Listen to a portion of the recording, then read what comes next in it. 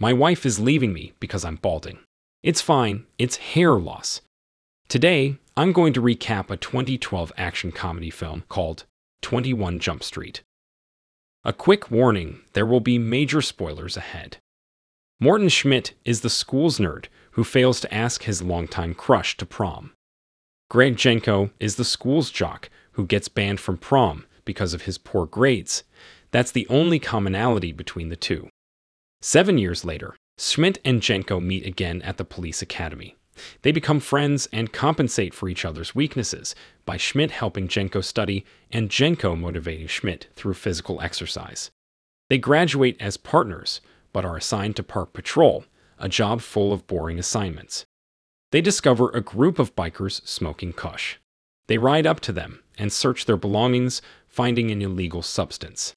Some of them run off, but Jenko manages to catch one and cuffs him. They celebrate, maybe a little too much. After their first arrest, they are proud of themselves. However, the police have to release him because Jenko forgot to read him his Miranda rights. Because of their immaturity, the two are then assigned to a revived special unit at 21 Jump Street. It's a Korean church, a cheap hideout, where they are introduced to Captain Dickson, who explains that the department specializes in infiltrating high schools and that they were chosen for their youthful appearance. There are 2 rules. First, they cannot be expelled. Second, they cannot have relationships with students, and by that, he means Jenko, not Schmidt, pointing out their appearance. Dickson calls the duo into his office. A new synthetic drug, HFS candy, is being distributed at Schmidt's and Jenko's old high school, and they are assigned to stop it from spreading to other campuses by infiltrating the dealers and finding the supplier. They are given their new undercover identities as brothers. Schmidt prays to the Korean Jesus, unhappy that he has to go to school again. It was a terrible experience. Jenko laughs at him, and Dickson tells him to cut the crap. They are staying at Schmidt's parents' house for the duration of the undercover operation. His parents embarrass him in front of Jenko. In his room, Schmidt goes through the school album, remembering how popular Jenko was, while he was not so much. In the morning, Jenko starts teaching Schmidt how to be cool, such as one-strapping his bag, not trying hard, making fun of people who were trying hard, being good-looking, and driving a great car. They arrive at the school and park in the handicapped parking spot. Schmidt quickly succumbs to peer pressure and starts two-strapping his bag. They see that their high school has changed. They approach one of the groups, and Jenko tries to act smug and makes fun of Eric and one of the students. When he approaches him, Jenko just punches him. It turns out he's homosexual, and Jenko is already being accused of being homophobic. In the principal's office, they are told that the principal is on the verge of a nervous breakdown because of a recent student overdose, and that if they enter his office again, they'll be expelled.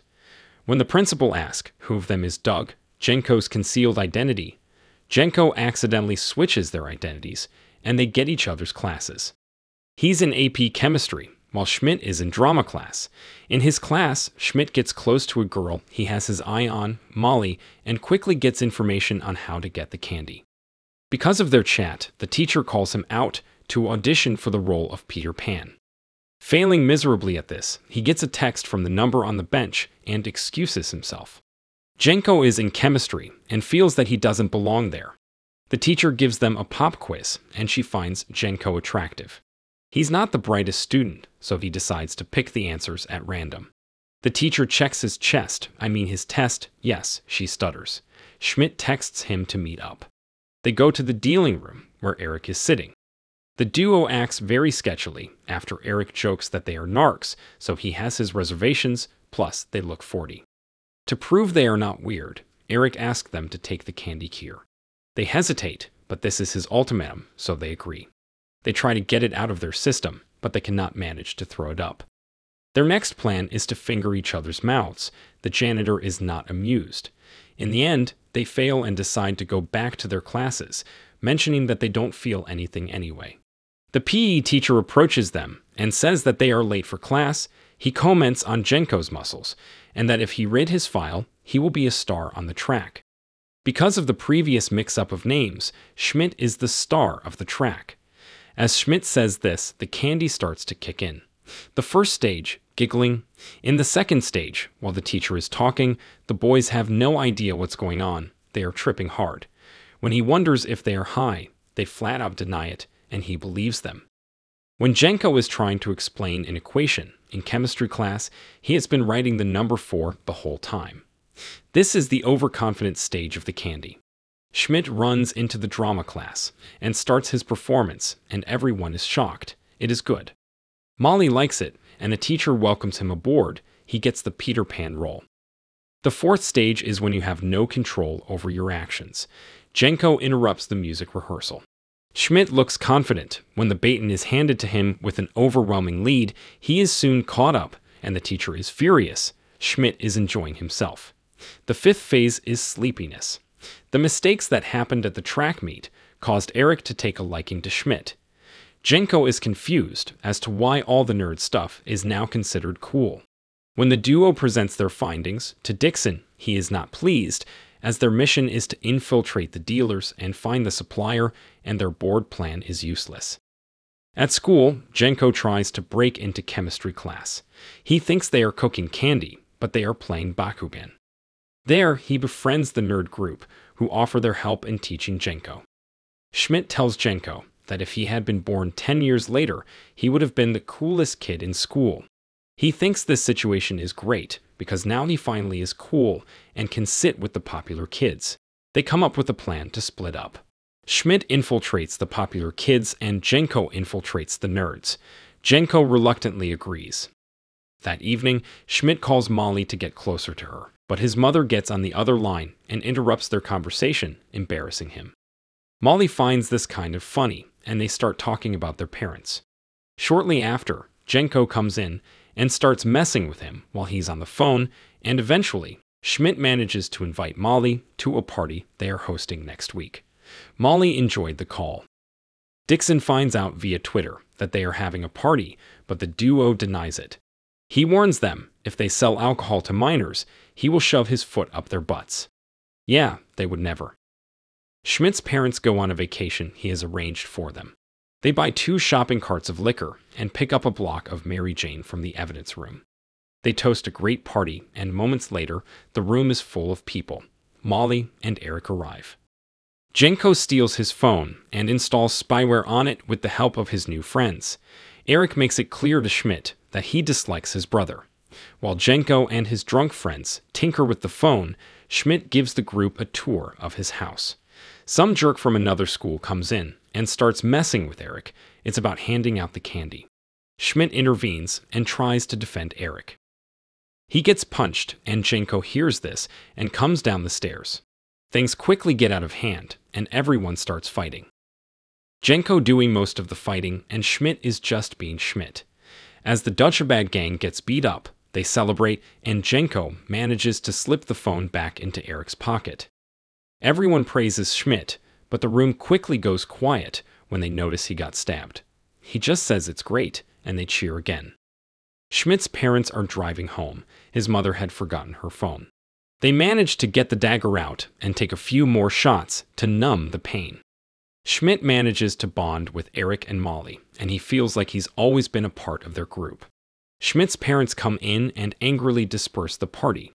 Eric confesses to Schmidt that this is the best party he's ever been to, so he offers to make some quick money, whatever it is he's in.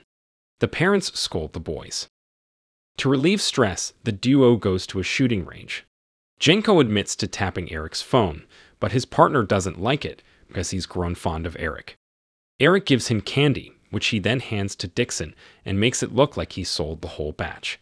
As Jenko continues to get closer to the nerd group, they conduct some experiments, and he likes it. Schmidt has a romantic connection with Molly. Jenko and Schmidt drift apart. Schmidt visits Eric's place, and Molly hugs him and then kisses Eric. Jenko and the guys activate the spy software on Eric's phone and hear Schmidt and Molly talking. She asks him to be careful with the candy business. She doesn't want him to get in trouble, since he's a nice guy. They talk about the upcoming prom. Molly mentions that she's skeptical of prom, but would consider attending if someone fun invited her, alluding to Schmidt. He reflects on the failures in his high school days, but still manages to invite her to prom, and she agrees. She leans in for a kiss, but he decides against it and shakes her hand instead. The rest of the group joins them, and they inquire about his brother and why they are so different. Schmidt tells them that Jenko is adopted and how dumb he is, which hurts Jenko, who is still listening.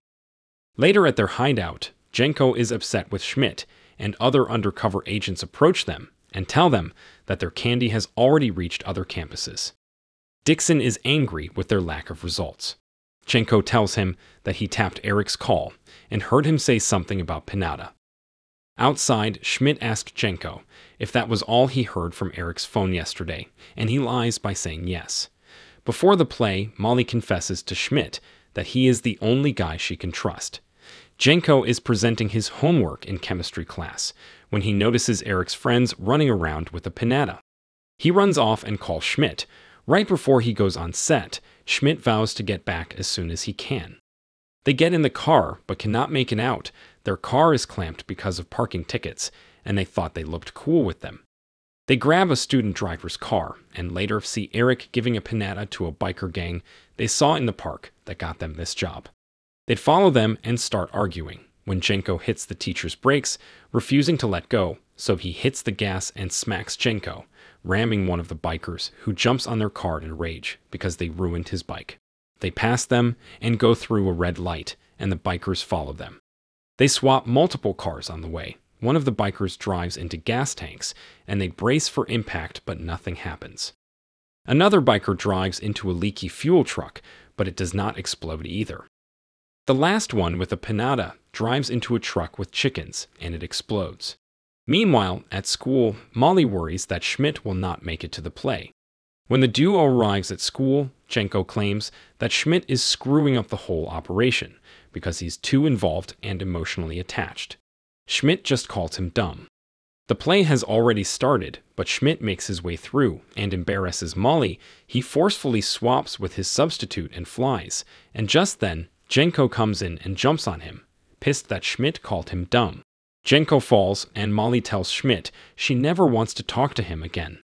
The two continue to argue, and the audience is enthralled, thinking it's part of the show. Schmidt sprays some fairy dust, and that's when Jenko admits he heard everything he talked about with Molly the night before. The principal comes in and tells them they are expelled. Dickson cannot believe it and just fires them. Jenko moves out and admits to Schmidt that he thought they were brothers and that he would have taken a bullet for him. Eric pulls up and tells them to get in the car. They drive to a secluded spot, and Eric points out that he's been scared since cops followed him yesterday. Do you know what happens to good-looking guys like Eric in prison? It rhymes with grape. Eric gives them guns and asks them to help with a candy deal that's going down at the same time as prom. It's time to get their jobs back. They get ready for prom. They wear fancy suits and stock up on guns, do some chores, and partially reconcile just before going out. They go to the prom with Jenko's new friends. Schmidt finds Molly, who is high, and tells her his real name and that he's a cop, and asks her to leave before following Eric to the meeting with the supplier. It turns out the supplier is the PE teacher. In the bathroom, Jenko's friends are gathering evidence. They meet up with the new potential customers. It's the biker gang. The gang boss does not recognize them at first, but says Schmidt looks familiar. Molly knocks on the door with phase 4 of the candy. She is mad and yells at Schmidt that he's a cop, and at that moment, the leader realizes it too. Guns are pointed at both parties, though Eric has time to be disappointed that Schmidt was lying to him. They even made friendship bracelets. Eric is knocked out and Molly charges in. She is taken hostage, but quickly falls asleep. The duo drops their guns, and one of the bikers approaches them to shoot, and it turns out he and another guy are the DEA. The duo is relieved, but quickly shuts down when the agents tell them they just ruined a 5-year operation. Nevertheless, they start a friendly conversation, and when both parties learn that they are from Jump Street Division, suddenly one agent is shot and a shootout ensues. Schmidt is not the most useful in these situations. Eric and the PE teacher take off with the money, and the gang follows them, at which point the duo gets out and chases after them. A limo chase begins with a shootout. Eventually, Jenko makes a cocktail of batteries he learned in chemistry and throws them into the biker limo, which explodes twice. They confront the PE teacher, who has taken Molly hostage. He starts shooting at Schmidt, but Jenko takes a bullet for him. Molly manages to get out of the teacher's grasp, and Schmidt shoots his manhood off. They both arrest him and read him his Miranda rights. They reconcile for real now and call each other their best friend. Schmidt apologizes to Molly and tells her she deserves better. She kisses him. They are rehired as agents. Captain Dickson is thrilled and informs them that their next assignment will be in college. If you enjoyed this video, don't be shy to hit the like button, and if you disliked it, hit the dislike button twice, just to be sure. You should watch the whole movie. Thank you very much for watching. Please subscribe for more videos like this.